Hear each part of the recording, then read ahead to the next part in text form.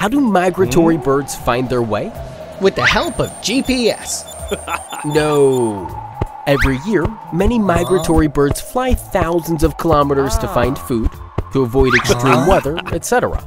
But researchers don't know how these birds find their way and travel to the same location year after year.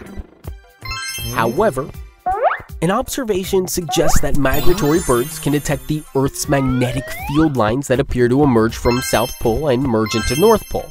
When migratory birds have to travel from north to south, or vice versa, they align themselves with the magnetic field lines and travel to their location. Along with this, migratory birds may also find their way by creating a mental map of their route using mountains, rivers, etc.